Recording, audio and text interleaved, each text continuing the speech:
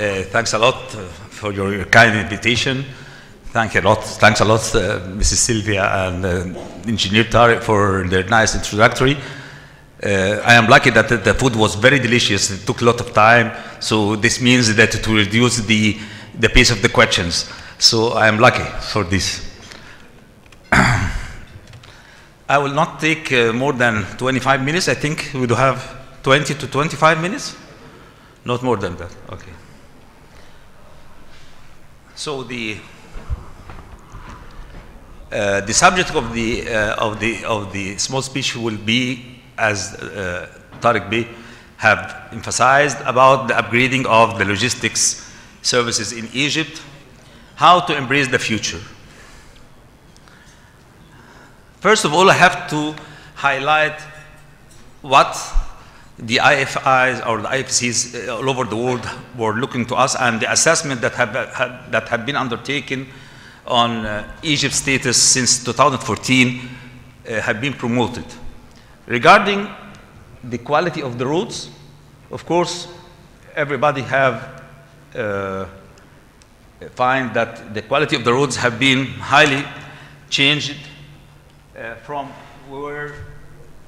Can I have a mobile phone, a mobile microphone, please?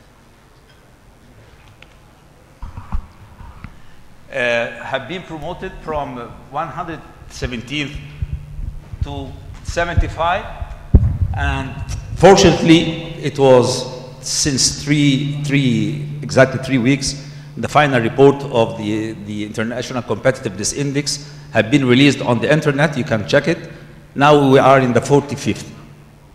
So we are in the 45th now compared to 118 in 2014. This is with respect to the quality of roads, and we have not finished yet.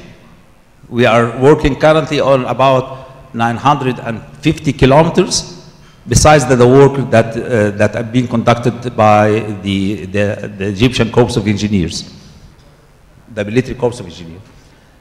Regarding the quality of the port infrastructures, we were in the 66, now we are 41, and fortunately also the last index proved that we are in the rank of 39. So we have been advanced to two stages.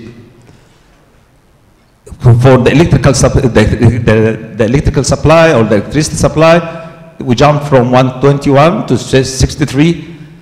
And even the quality of the railways, because everybody is condemning the railways, and it is perceived as a symbol of negligence. And no, it is, according to the IFCs, they have proved that it has been improved from 78 in 2014 up to 51 by the end of 2018.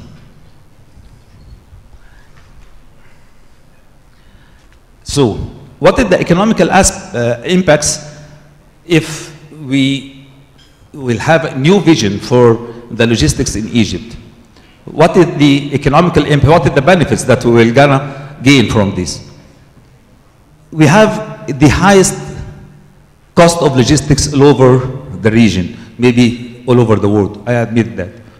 The cost of logistics is about 30 to 40% of the cost of the final product. This is one of the facts that have to be borne in mind before pursuing our lecture.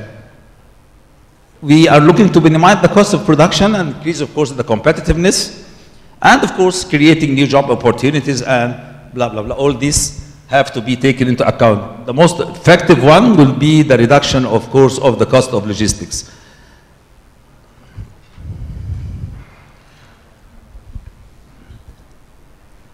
Also, we are looking for the integration of logistics centers along the urban ring road. We have here, this is the urban ring road that have been inaugurated, which is the total length of 400 kilometers. This is the urban ring road. We are speaking about a lot of logistics centers, that will be located very close to the new, or to the main arteries that are crossing the urban ring road. So all these red bullets will be logistics centers, and the yellow one are the dry ports.